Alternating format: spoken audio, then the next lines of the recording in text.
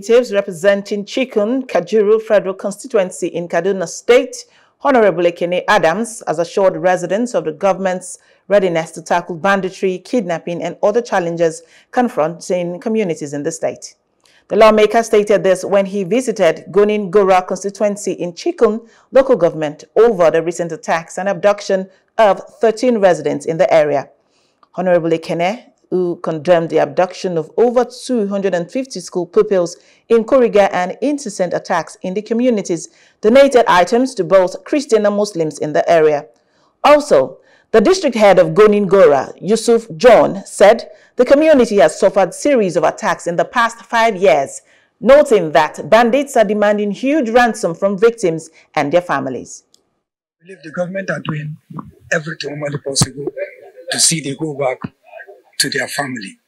And I assure them, by the special grace of God, they will surely return to their family soonest. You should always remain in peace, be calm, that they must not take laws into their hand. They should understand that the government are doing everything humanly possible. They must not allow the bad ones to come into them so that they could be able to take laws into their hand. They should always be law-abiding to see what God has for us. And I believe something good is coming. What we want now is security. Let our people live peacefully. Come later in the evening. Just come to my house later. You see, I don't even have problems. People from that terrain all feel my house. Until the morning, they will go back to Bath, who can eat. Once it is evening, the whole project, the main road up there, people will be full. They will be full here to the capacity. They are running for the fear of this. They are requiring 40 trillion. For the 30%. Yes, for the 30%. 40 trillion.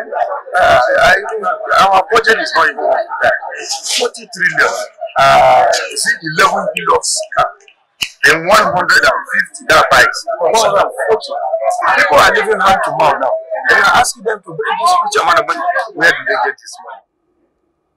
Some of the victims of bandits' attacks shared their bitter experiences. And the men, they are treated badly. We, the women and the children, at least, we are a bit comfortable. They are tied to chains. They cannot move, they cannot move. Please help us. No matter what you can do. Even if the military want to help us, whoever wants to help us, they should go silently, not making noise. You know the pains we are feeling with our loved ones out there. I saw it, I went there, I saw it, and I came out. It was when he went, took my ransom, that they released me and one of my child. Then they held my last baby, and my husband and my husband's neighbor. Hands here, everywhere. Yeah, cuts everywhere, all over my body.